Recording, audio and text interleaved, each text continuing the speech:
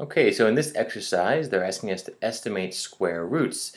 It's a really important topic and sometimes is referred to as truncating a root, right? That word truncating or estimating is really something you could look up to see how it relates, or you can look it up to find other examples of this topic.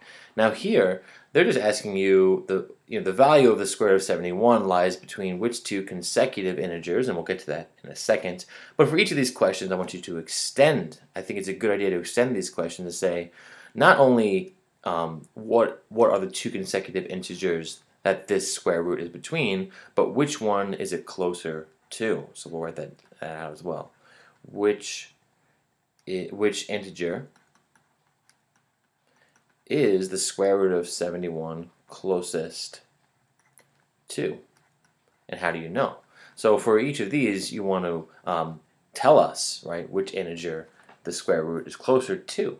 So what's the idea right here? Well, the square root of 71, if we look at our perfect squares, right, we can just start counting up from 1 and square it. But we know that 71 is above what? Well, 8 squared is 64.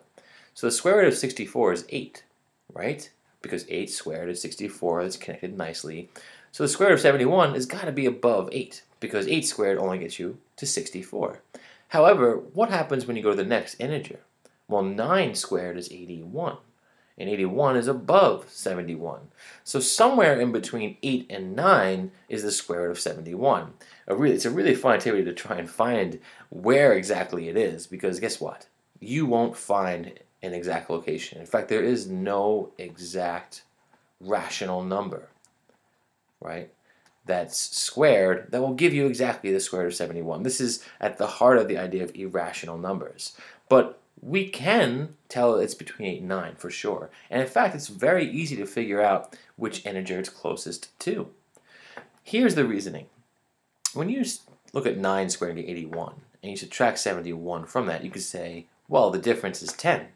So that means that it's 10 away from what you're trying to get. However, when you look at the difference between 71 and 64, and I'm just changing the order I subtract to keep it positive. You could subtract 64 minus 71. That would give you a negative value, right? But there you take the absolute value to find distance. So I'm just reversing the order here to keep this a positive difference. So this is equal to 7. So the difference between 8 squared and the square root of 71 is less than, right, the difference between 71 and the square root of 81. So it's somewhere between, right, the square root of 9, the square root of 81, and the square root of 64, but it's closer to the square root of 64. So it's closer to 8. So here, it's between 8 and 9, but it's closer to 8. That's just because 8 squared is closer to 71 than 9 squared is. And that's a pretty good approach to take. All right, thanks.